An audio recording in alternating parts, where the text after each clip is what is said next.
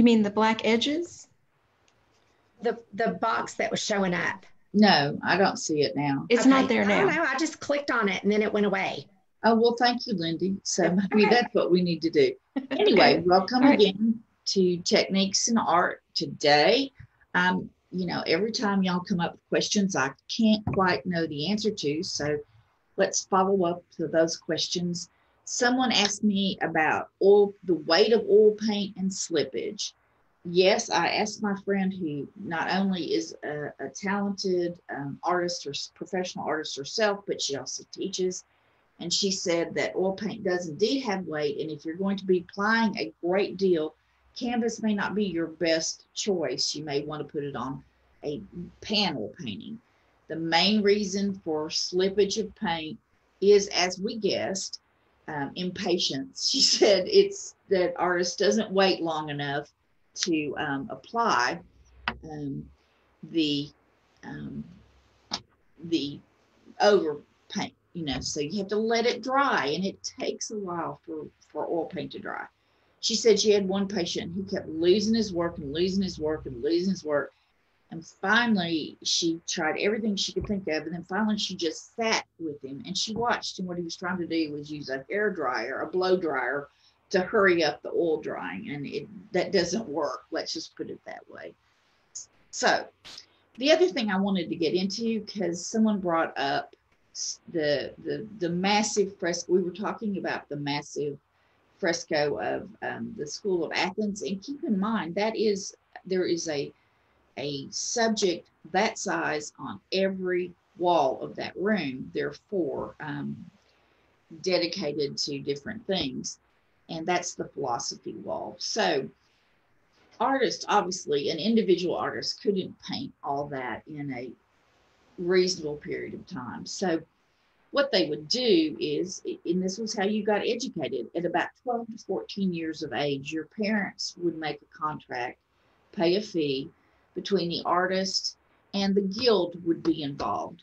And you would serve between 1 and 8 years, depending on your talent and progress.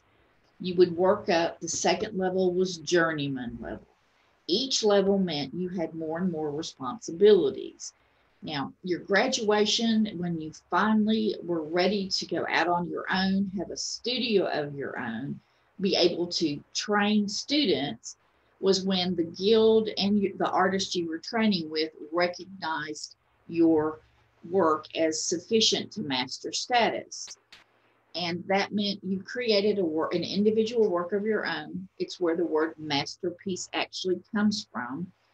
And then it was like your thesis, your PhD. You presented it, the guild, and your artist said, yes, this is, talent, he's ready to go out on his own.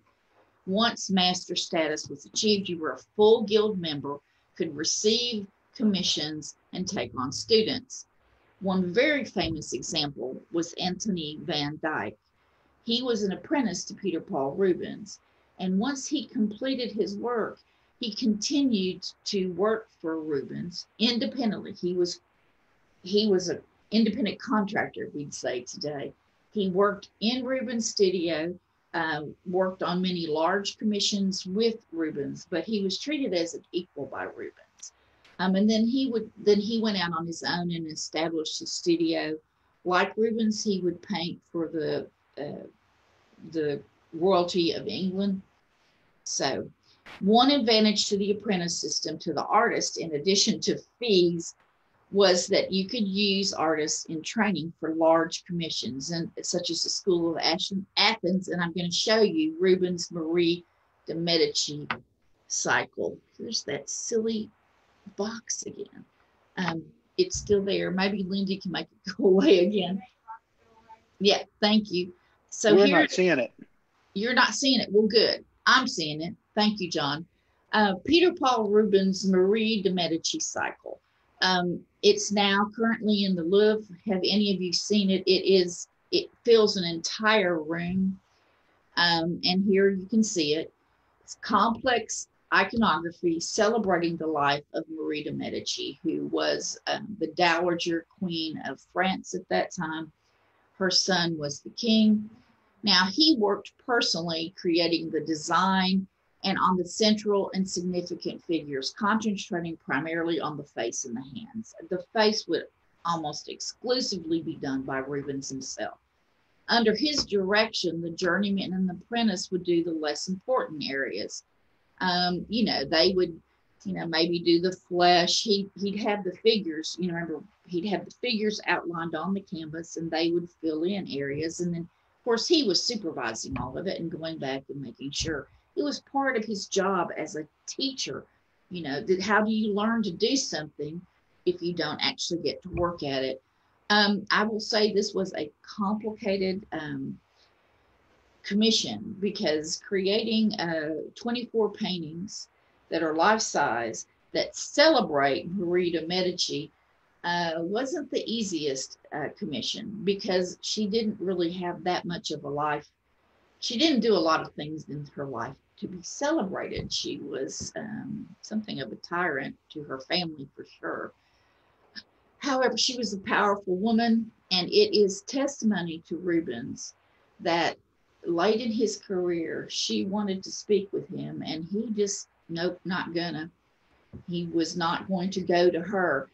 And Peter Paul Rubens had such status that the Dowager Queen of France came to him, and that didn't happen very often. So this, having a studio, training students, it allowed you to make these large, enormous works.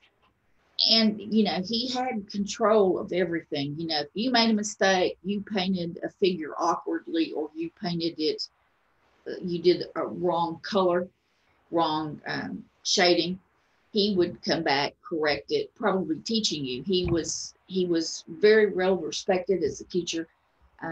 Peter Paul Rubens was a very known to be he was very much interested in peace.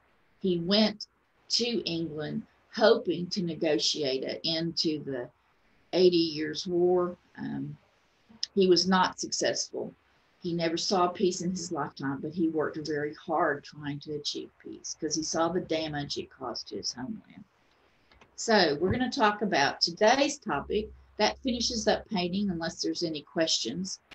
We're going to talk about printmaking. And printmaking is an interesting subject, I believe. The things you need to know about prints is that they are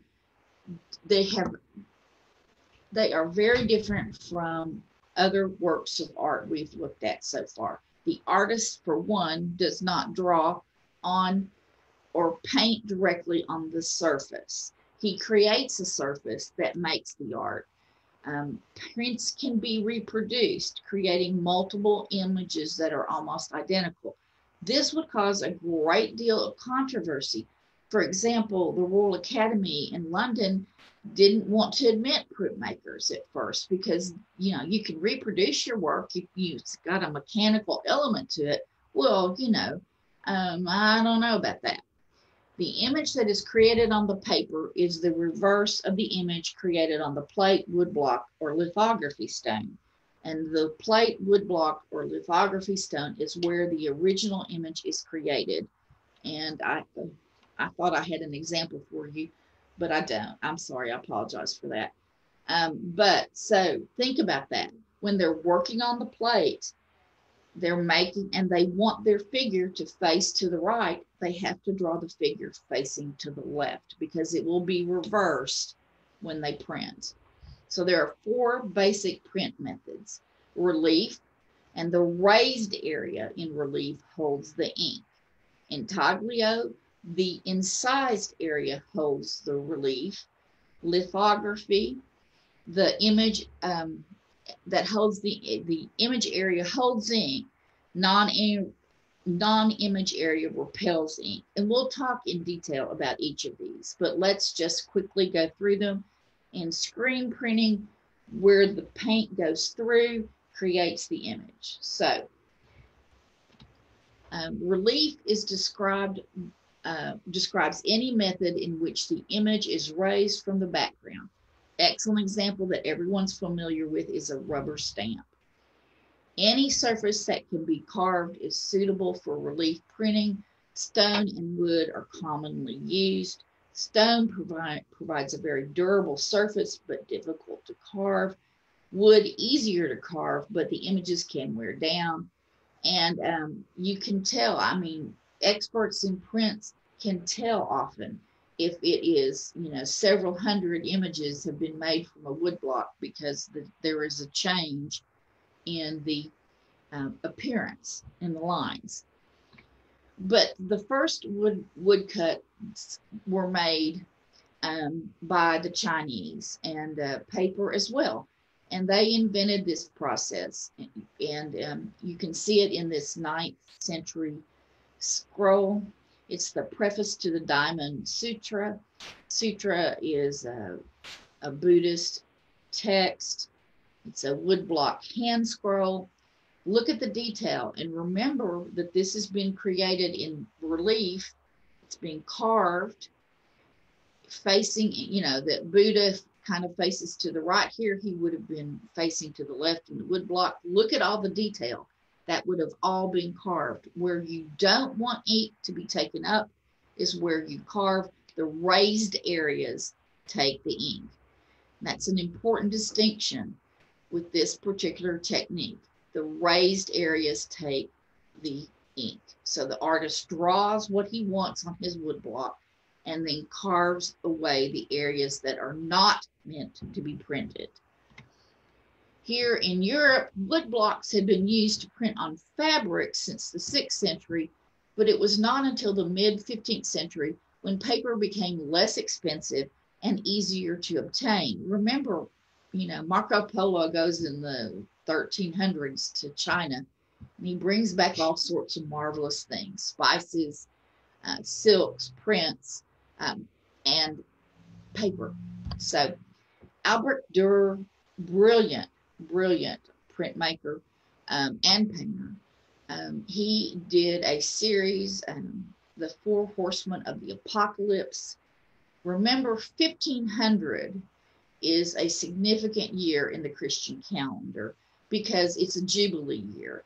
Every 500 years, and we had one in 2000, they have a big celebration. There's a lot of ritual in celebrating, but there's also a great deal of anxiety around these Jubilee years because particularly the year 1000, if y'all remember Y2K and our computers were going to crash, everything terrible was going to happen. It's that kind of anxiety, except for the people of Europe. They feared the end of the world. They feared the last judgment, the second coming. The book of Revelations was going to come to life, which is why, the four horsemen of the apocalypse. Notice the date, 1497-98. Dürer is printing these. These are for sale. This is a, a process. Printmaking was very useful for that. You could make several copies. They were less expensive than an original oil painting or manuscript, so you could make these and sell them. And people were very curious about what they feared would happen. So this is one of his drawings. You can see, here's famine here in the front. I didn't set up the laser pointer, sorry.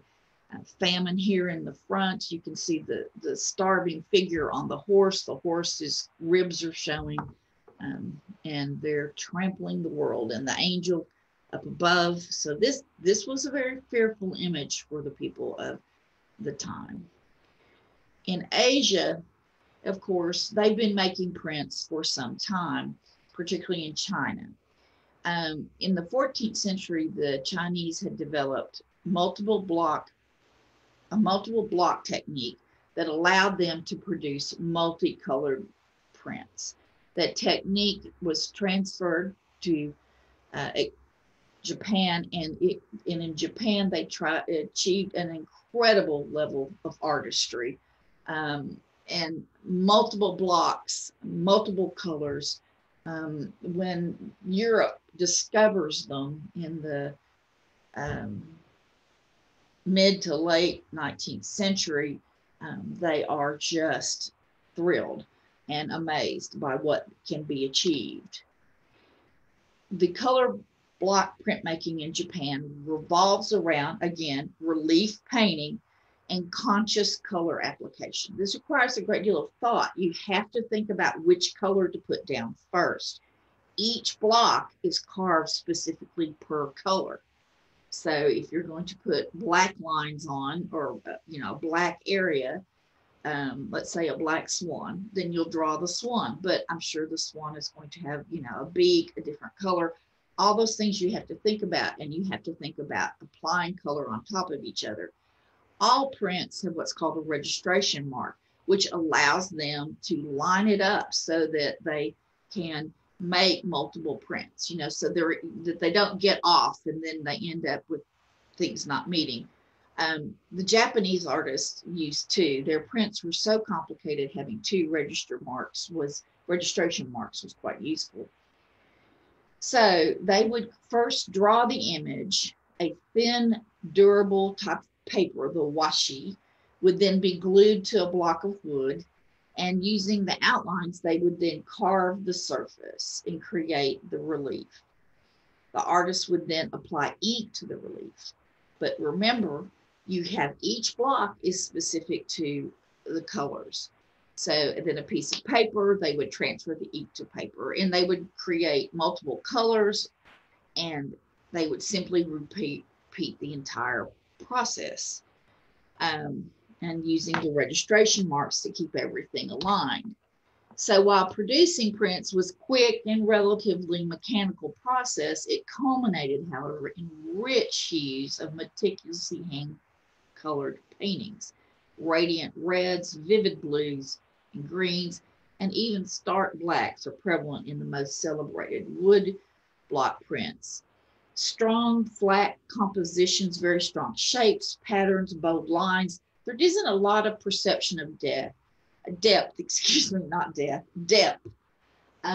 whereas artists in Europe are very fascinated with the illusion of perspective and creating depth and portraying it. The Asians are not that interested in it. They love pattern, color, and they had their subjects were taken from nature.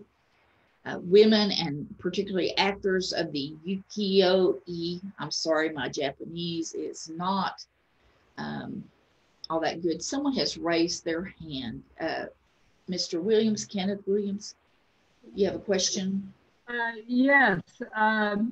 Could glaze colors, like in watercolor, using the same print block, could they put on like a blue and then perhaps take that same block and put a red over it to create a purple? I'm not sure. My understanding is each block had a separate color. I'm not a printmaker, and I will find out for you if they do that. I think if you're not using a great variety of colors, perhaps you could do that. But as you'll see when I show you some examples here on the next page, you'll see how intricate those designs are. It would seem like it's more efficient to mix the color you want and then put it on the block and have one stamping than to use two different colors and have two stampings. Right. That was my understanding is, they do each block has a specific color assigned to it, specific area on the print, and, and again, I'm sure they had students and apprentices, and, maybe when you first start out, but some of these artists became very, very famous, and their prints were desired. They were sold. The previous picture, this is an actor of one of the plays, and it would be, this was like getting, if y'all remember Photoplay magazine, this was like collecting movie star photographs. This was this man, this actor, particularly in this particular, maybe this was a role he made famous. Maybe if you had a picture of Clark Gable as Rhett Butler, that kind of thing, that would have a great deal of appeal to the society, and they collected these images. The one thing I forgot to mention when I was talking about, oh, wait a minute, never mind. That's in the next section. I digress. So back to this. So they had an entertainment district in the 17th century, Edo, which is modern day Tokyo, a different name, different time. It was inhabited by the geisha, the sumo wrestlers, musicians, and actors, and the rising middle class gentlemen, and not women. But he would go there for his pleasures, his enjoyment.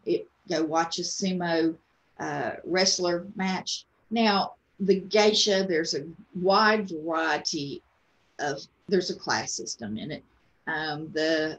Not all of them were prostitutes. However, the majority of them were. I mean, one of the services they sold was sex.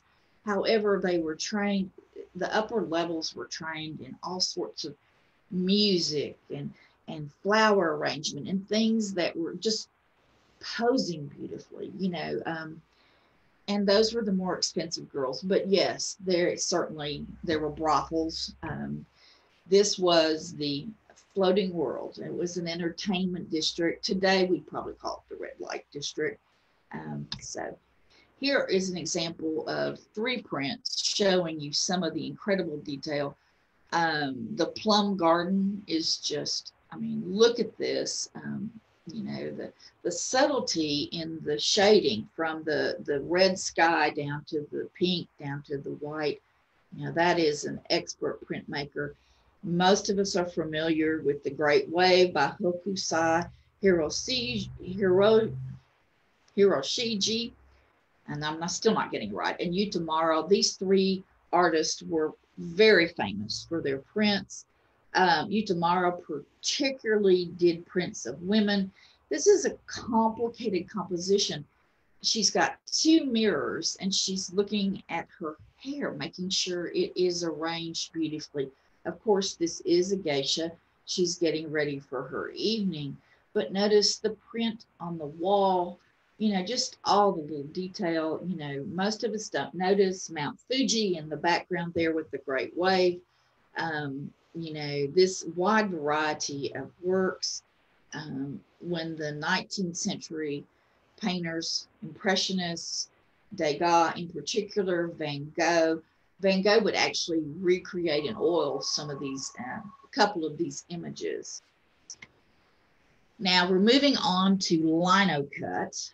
It's made from linoleum, and not really linoleum today, but it is a similar subject. It has no grain. So unlike wood, you can cut in any direction possible. It's also much softer, but if you have a soft surface, it wears away. So it's less durable.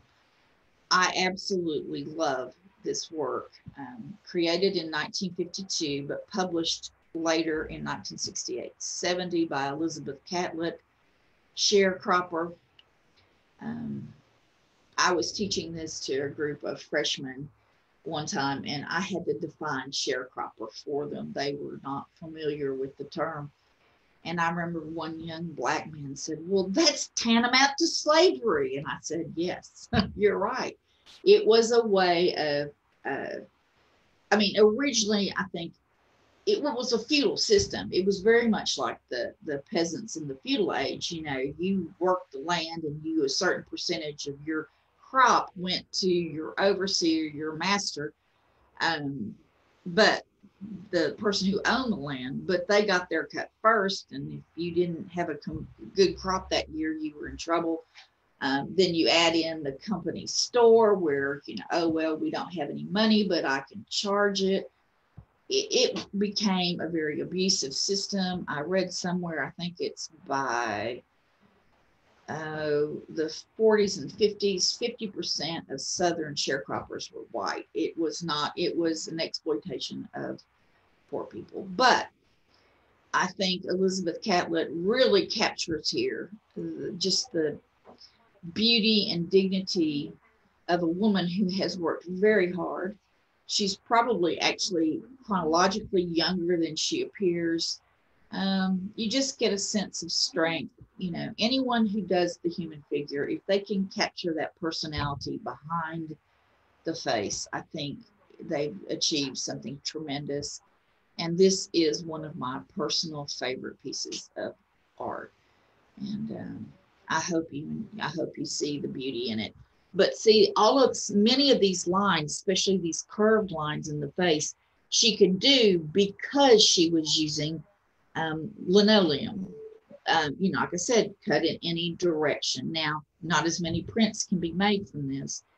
And I guess let's talk about numbering, prints and numbering. Okay, you'll see it like expressed kind of like a fraction, 2/50. That means 50 prints were made, and this is the second one off the print. The bigger the bottom number, if you've got 2,000 or maybe 10 is much a print in a group of 10 is going to be probably, whoever did it, but I remember when Thomas Kincaid was so popular, you'd look at his prints and there'd be 10,000, and this would be number 5004. Well, the smaller the top number and the smaller the bottom number, the rarer your print is. And rarity is associated with value, not necessarily. There are other factors. Don't buy art because you think it's going to make money for you. Buy it because you enjoy it. And then if you make money for it, even better. Serendipity. But the smaller the top number, look at that first. That means which number within the printing volume. Yes, John. I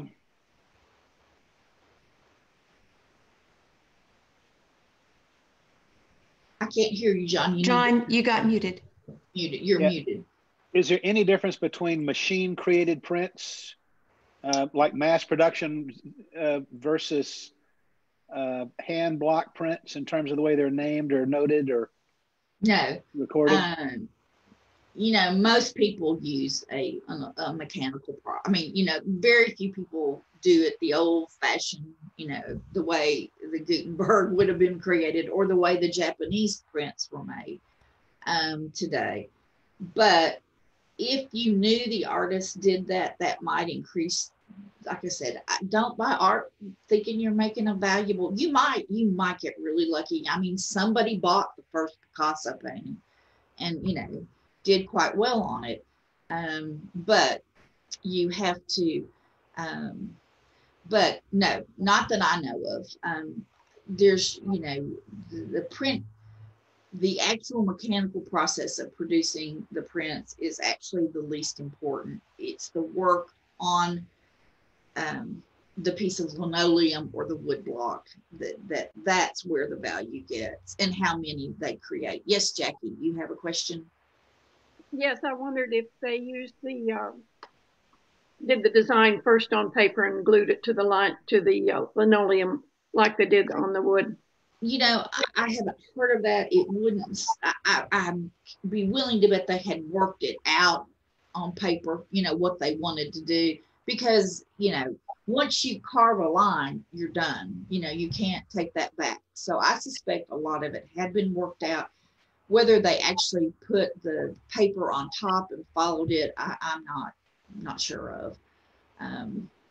But I'm probably, yes, they had worked it out in advance. And it wouldn't surprise me if some of them did that. I think that's actually quite logical. Keeps you from, especially if you're, some people work is on gold plate and silver plate, and those are incredibly expensive, and you make a mistake and it's forever. So you have to keep that in mind.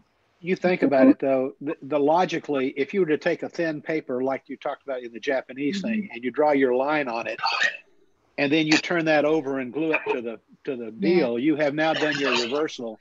Yeah. And everything else. So I'm sure they start with a. It makes me, I've actually tried to draw a stick figure or something on the board on a whiteboard, like when I'm teaching in a classroom, and having to think about making the profile face the opposite direction of what, it is a complicated, I'm sure, once you get the hang of it, it's intuitive, but it is not the easiest thing, I think. Like I said, remember, the piece of linoleum that this print came from, this woman is facing the opposite direction. I'll bring in that image next week and show you when we do, before we get sculpture. Yes, Jackie. Do you know the size of this work? No, I don't. I can find that out for you. She's a very famous artist, but I find this one very powerful. Yes, it's beautiful. It is. It's just a powerful image. This is, you just see so much. I mean, dignity, I think, is the word I think of. She may be poor, she may work hard, she may not be well educated, but she has dignity. And someone else has been unmuted for a little while and is patiently waiting to ask their question. Go ahead. Yes, please. I would like to go back to the Linnecut by Catlett again. And I see that she is, in making the hat, she is really brought a lot to the picture just with that hat. It sets the head off. It sets the whole picture off. Yeah. And I'm amazed at just how she uses that to make the picture even better. Yeah. Oh, and I love her hair. I mean, notice the graying hair. It tells us volumes about the woman. I like I said, this is just a powerful image. I never tire of looking at it. So let's talk about intaglio. Okay, we've been talking about the raised area taking the ink. Now it is going to be the reverse. You incise into the plate, and it's that groove that will take the ink. The ink the print will be made from below the surface. There are several intaglio techniques. Engraving, probably the most famous, is engraving and etching. There's dry point and aqua tint.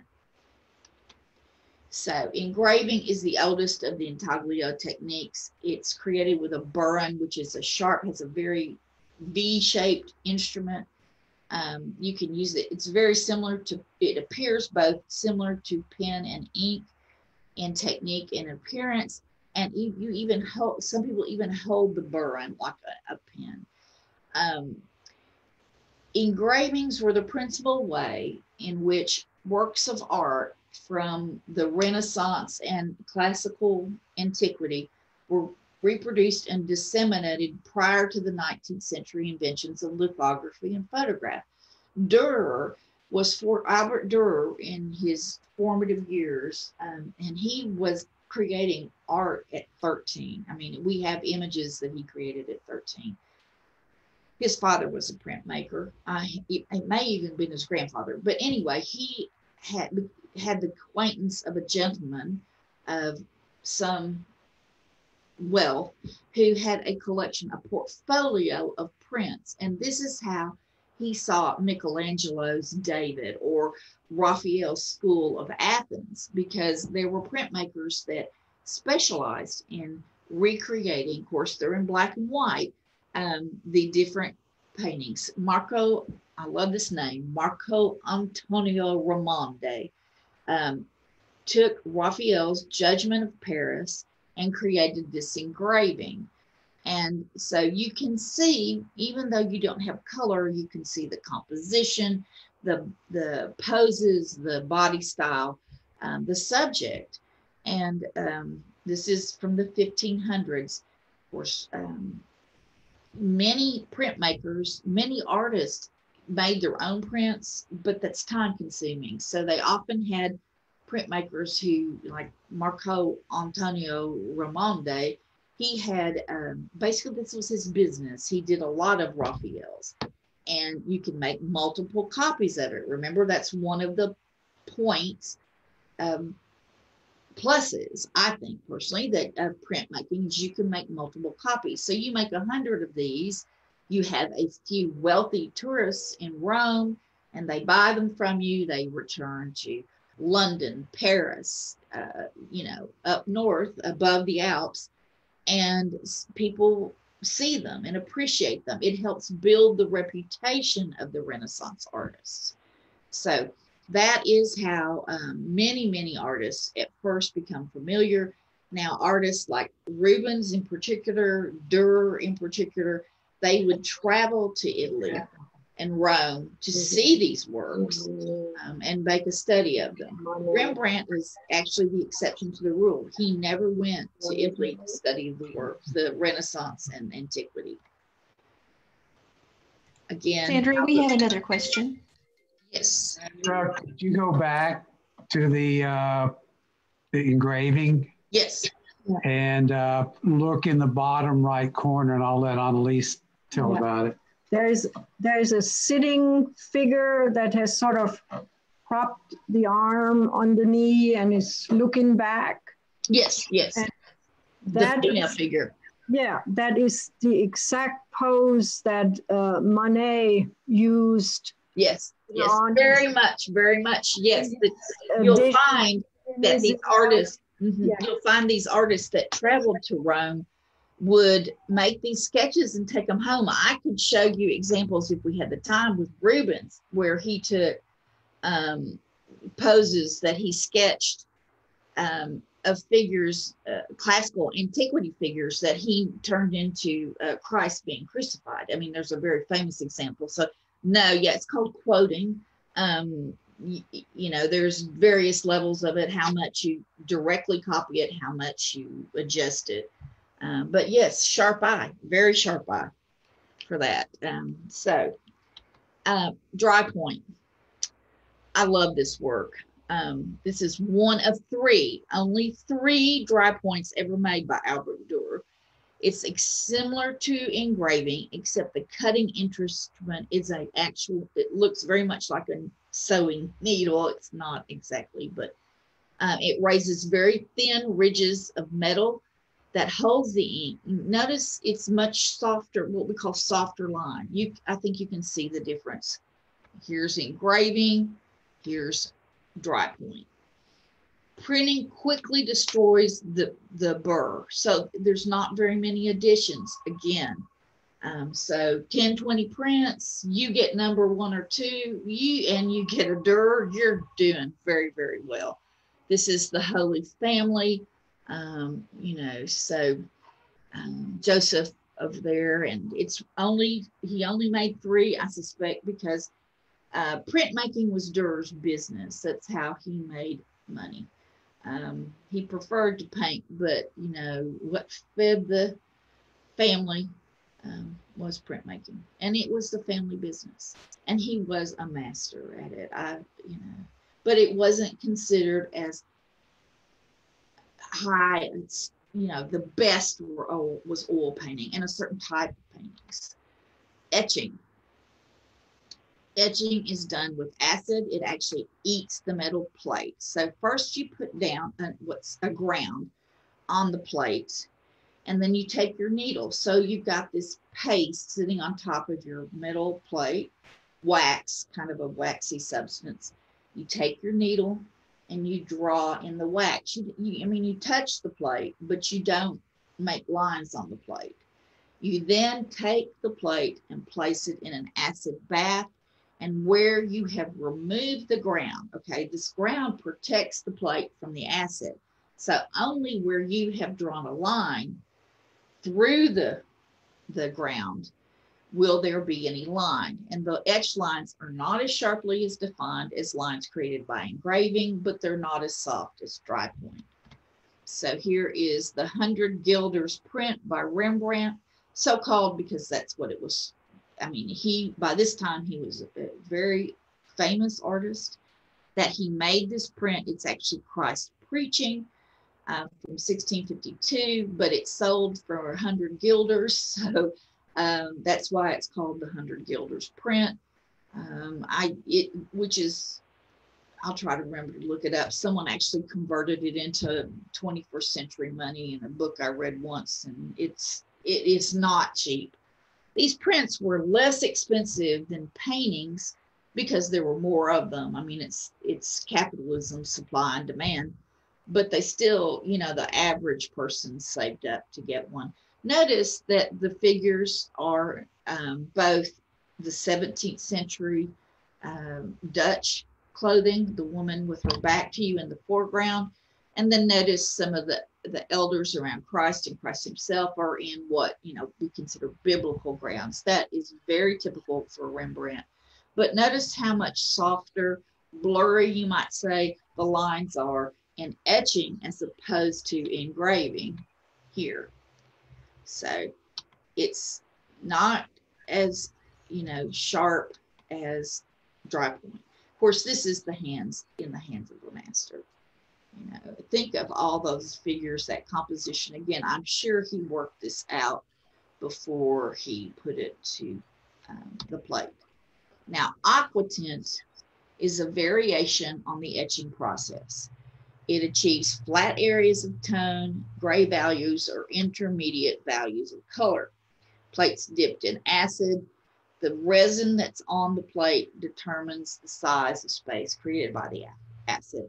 Now, the difficulty, the one factor with aquatint you have to keep in mind is it does not print lines.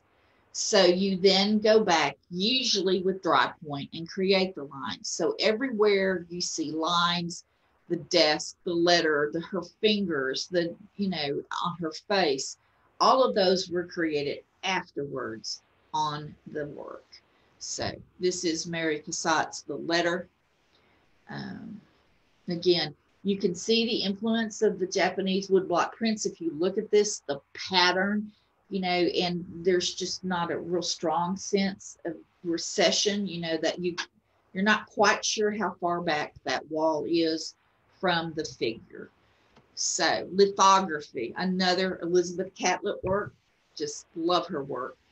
First drawn upon stone that has a greasy material on it. And it's a complicated process. And for our purposes, I just don't really want to get into the details. You can look it up on the internet and read step by step if you wish.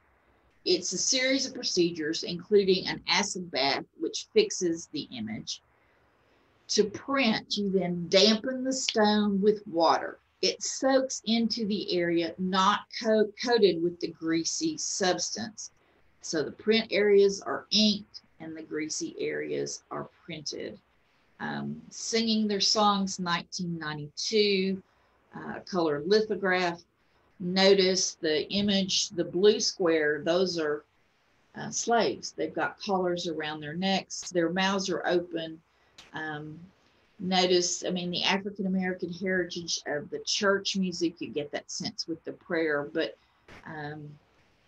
this is, not all songs are happy songs.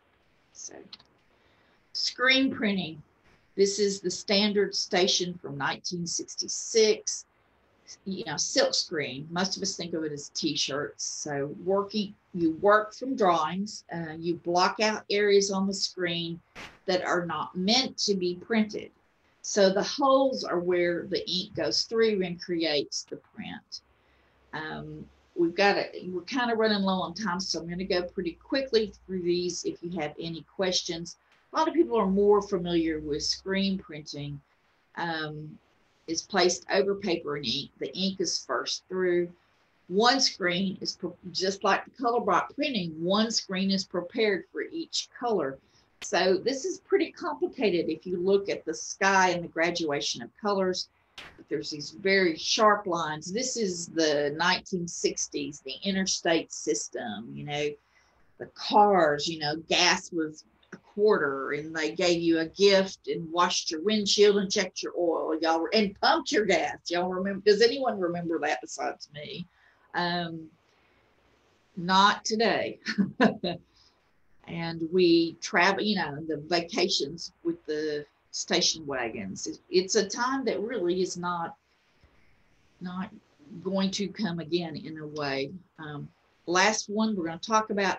Here's the exception to the rule. I said prints make multiple images. Well, not a monotype. A monotype is produced, only a single print is made. The artist creates the work, runs it through a press, transfers the image, and then destroys the original plate. So there can be no duplicate impressions made.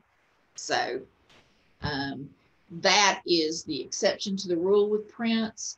it's a relatively modern technique, modern idea. Most prints were made, especially in the beginning, with the idea of producing multiple copies. So, okay, next week we will talk about sculpture. Any questions on this lecture? Y'all are always a great audience. So, and I enjoy your questions. So anyone else? I have a question. Yes. Thank you for coming. On the etchings, and there was another one following, I think, aquatint. You did not say how many times you could get a print from an acid etching. Multiple. I mean, it is not like wood cut. They don't wear out. They're metal plates. So, okay. They're metal plates. You're working on a metal plate. Now you put it's usually a waxy substance that goes over it. So it's easy to cut through, make your lines. But remember, the acid will then eat into the metal plate that's exposed. Okay. It's basically permanent. Yeah. Okay. The use of gilly presses. I will bring that. I will answer that next week. I did not cover it in this lecture, but I can if you wish. So I take it that's a technique you're interested in, Bernadette. Is she nodding yes or saying yes? Okay. I will look it up and bring it to you. It's not something I'm readily familiar with, to be perfectly honest. I was just trying to, these are the main. There's many other prints. There's mezzotints. I tried to hit the highlights, the most common ones, because, we have a finite amount of time. And so, okay. Anyone else with a question or comment? So, as I said, it's always nice.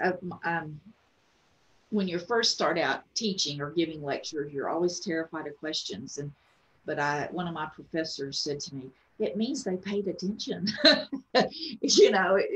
not the students sleeping in the back of the room. Don't ask you questions. That's true. And life questers usually ask really good questions. Yes, absolutely. I tell everyone that when I talk to them about maybe teaching here, I always say, this is not like teaching a college class where you have some interested students and some that, they're just killing time. I said, everybody here is because they're interested. They bring a great deal of knowledge to the subject, and you will have questions that will stump you, which is great. So, it helps us all learn. Yes. I'm a lifelong learner. And isn't that what Life Quest is really all about? That is exactly what we're about. So. And we look forward to our 4th week with you next week and learning more. If you all are in the mood, we have Tai Chi starting in about 12 minutes. So you have time to switch over to the other class and start doing some stretches. But thank you, Sandra, for today and printing. And it was all very fascinating. So I'm going to stop recording. Thank you, Gina. Thank you. So, all righty, then I'll leave you and I'll see you next Thursday. It will be our last day of class. So, and it'll be, I turn a year older the next day. So I'm not going to tell you my age, but I have a birthday on the 31st. So I'll see you the last day of my year. So anyway, Take care, all of you. Bye-bye. Bye. A pleasure as always.